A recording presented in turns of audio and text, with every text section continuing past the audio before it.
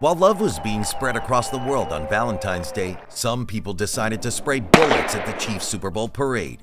And now, GameGaze Hub is going to take a look at the Chiefs Super Bowl parade highlights, the fun, the cheers, and the tears.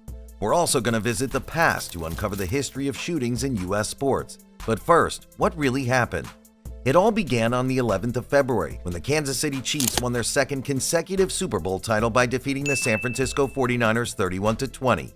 The Chiefs, led by their star quarterback Patrick Mahomes, became the first team to win back-to-back Super Bowls since the New England Patriots in 2004 and 2005.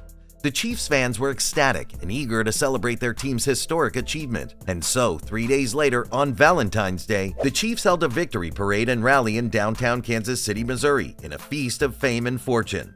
Hundreds of thousands of fans clad in red Chiefs gear packed the streets and the park in front of Union Station, where the rally was held. The atmosphere was festive and joyful as the players, coaches, and officials took turns to address the crowd and thank them for their support. The fans cheered, chanted, and waved their flags and banners, oblivious of the danger lurking at the corners of the parade grounds. I mean, that's what happens with guns. Just as the Kansas City Chiefs wrapped up their celebration rally, the event transformed into a fight for life. An avalanche of stray bullets, with the fans struggling to not stand in the way of gunshots that rang across the auditorium. This occurred towards the end of the rally, around 4:30 p.m. local time. The Kansas City police say the shooting stemmed from a dispute between several people who were not related to the parade or the rally. They also recovered several firearms and detained 2 juveniles who were suspected to be involved in the shooting. They then said they were looking for others who may have been involved and asked for witnesses, victims, and people with cell phone video of the violence to call a dedicated hotline. This grave shooting left 1 dead and 22 injured. Victims ranged from 8 to 47 years old, with half under 16. Right here, and then it went like that. The only deceased of them was a lady identified as Lisa Lopez Galvan, a Kansas City area radio DJ who hosted a show called Taste of Tejano on KKFI Radio 90.1 FM. She was the sister of Lee's Summit Mayor Pro Tem Beto Lopez, and her nieces and nephew were among those injured in the shooting. Initial shock, and it feels like a bad dream. The radio station and the mayor expressed their sadness and condolences for her loss. The shooting also shocked and saddened the Chiefs players, who had just finished celebrating their Super Bowl win. Patrick Mahomes, who was named the Super Bowl MVP for the second time, tweeted that he was praying for the victims and their families. He also urged the leaders to enact real solutions to prevent gun violence. Other players such as safety Justin Reed, tight end Travis Kelce, and wide receiver Tyreek Hill also expressed their sympathy and prayers for the victims on social media. This Super Bowl parade shooting is incredibly sad and all, but did you know this is not the first time that a sports celebration turned violent in the US? Matter of fact, there have been many other incidents of gun violence that have occurred either during or after a sporting event involving players, fans, or bystanders. In fact, the Kansas City mass incident is reported as the 50th so far in 2024, according to a gun violence awareness group. Now, let's take a look at the history of some major shooting events in US sport. In 2010, a 22-year-old man was killed and 3 others were wounded in a drive-by shooting near Staples Center in Los Angeles after the Lakers won their 16th NBA title, but CNN reporters said he fell to death.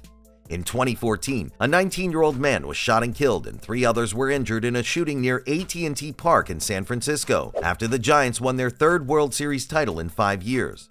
In 2019, 4 people were shot and wounded and 3 others were arrested in a shooting near Nathan Phillips Square in Toronto during the Raptors NBA Championship Parade.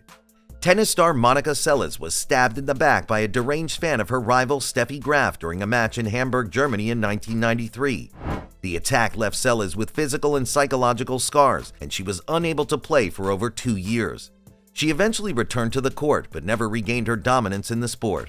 The tennis star incident was still healing out with time when another one struck 6 years later. In 1999, Denver Broncos linebacker Darren Williams was shot and killed in a drive-by shooting after leaving a New Year's Eve party at a nightclub. The shooting was allegedly sparked by an altercation between Williams's group and some gang members inside the club. The gunman, Willie Clark, was convicted of first-degree murder and sentenced to life in prison without parole. We've seen sports-related violence happening in all sports, but this next one did hit quite below the belt. It was in 2002 when former NBA player Jason Williams accidentally shot and killed his limousine driver, Kostas Christofi, while showing off a shotgun at his mansion in New Jersey. Hold up, this is unbelievable. Williams initially tried to cover up the incident by wiping his fingerprints off the gun and asking his guests to lie to the police. He was later charged with manslaughter and tampering with evidence and served 18 months in prison. Another one hit the NFL in 2004, as it was quite hilarious in a way. It happened when a brawl erupted between the Indiana Pacers and the Detroit Pistons and their fans at the Palace of Auburn Hills in Michigan. The melee, known as the Malice at the Palace, was triggered by a fan throwing a cup of beer at Pacers forward Ron Artest, who then charged into the stands and attacked the fan. Several other players and fans joined the fight, which spilled onto the court and lasted for several minutes. 9 players were suspended for a total of 146 games, and 5 fans were criminally charged and banned from attending Pistons games for life. Wow, what a cute little sentence there. But almost not as cute as angry fans getting worked up and beating another because their team lost the game. This happened in 2011 when San Francisco Giants fan Brian Stowe was brutally beaten by 2 Los Angeles Dodgers fans in the parking lot of Dodger Stadium after the opening day game. Stowe, a paramedic and father of 2, suffered severe brain damage and was in a coma for 9 months. He still requires around-the-clock care and has permanent disabilities. The attackers, Luis Sanchez and Marvin Norwood, pleaded guilty to mayhem and assault and were sentenced to 8 and 4 years in prison, respectively. Talking about long sentences, in 2007, Washington Redskins safety Sean Taylor was shot and killed by intruders who broke into his home in Miami at night. Taylor, who was at home with his girlfriend and their 18-month-old daughter, confronted the burglars and was shot in the leg, severing his femoral artery. He died the next day at the hospital. 4 men were arrested and convicted of murder, burglary, and armed robbery, and received sentences ranging from 18 years to life in prison. Aimless shootings have often been a recurring theme in sports-related rancors, but this next guy's action, gosh, it screams pure nonchalance. In 2012, a Kansas City Chiefs linebacker, Jovan Belcher, shot and killed his girlfriend Cassandra Perkins at their home in front of their 3-month-old daughter and his mother.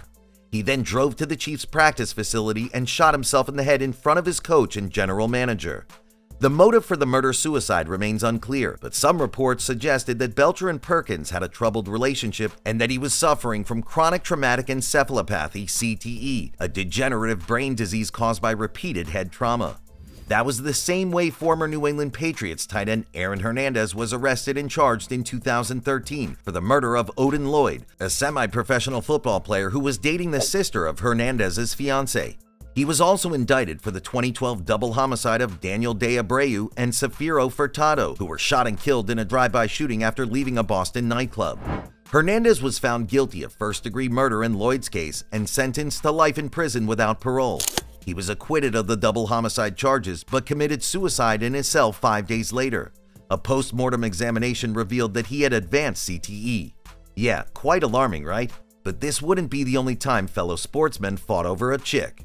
In 2016, former NFL player Will Smith was shot and killed by Cardell Hayes, a former semi-pro football player, after a road rage incident in New Orleans. Smith and his wife Raquel were driving home from a dinner when they were rear-ended by Hayes' vehicle. The 2 men exchanged words and Hayes shot Smith 8 times, killing him and injuring his wife. Hayes claimed that he acted in self-defense, but was convicted of manslaughter and attempted manslaughter and sentenced to 25 years in prison. But the more recent and shocking one was in 2019, when former MLB pitcher Tyler Skaggs was found dead in his hotel room in Texas. He and his teammates were staying for a series against the Texas Rangers. An autopsy revealed that he had died of an accidental overdose of fentanyl, oxycodone, and alcohol. The investigation also revealed that Skaggs had been supplied with opioids by Eric Kay, the Angels' director of communications, who was later charged with conspiracy to distribute a controlled substance resulting in death and faces up to 20 years in prison. These are just some of the tragic examples of how shooting and violence have marred the world of sports in the U.S. They show that no one's immune from the threat of gun violence, whether they are athletes, fans, or innocent bystanders. They also raise questions about the causes and solutions of this pervasive problem, which affects not only the sports community, but the entire society. These shootings have raised questions about the security and safety of sports events, as well as the broader issue of gun violence in the U.S.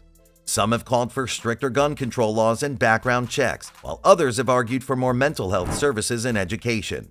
Some have also suggested that sports fans should be more responsible and respectful when celebrating their team's victory and avoid engaging in violence or vandalism. How do you think we can prevent such tragedies from happening again? Let us know your thoughts in the comments below, and don't forget to like, share, and subscribe to our channel for more videos like this. Thank you for watching. See you next time.